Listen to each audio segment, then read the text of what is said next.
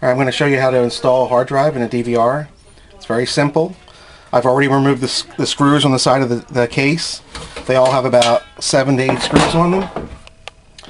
Take the hard drive. There's 2 connections inside. They only fit one way. They're little L-shaped connections and they snap right in. There's one.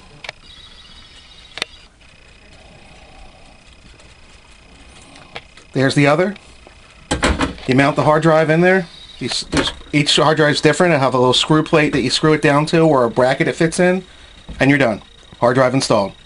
Now all you have to do is close it back up, go into the menu and format the hard drive, and you're ready to record.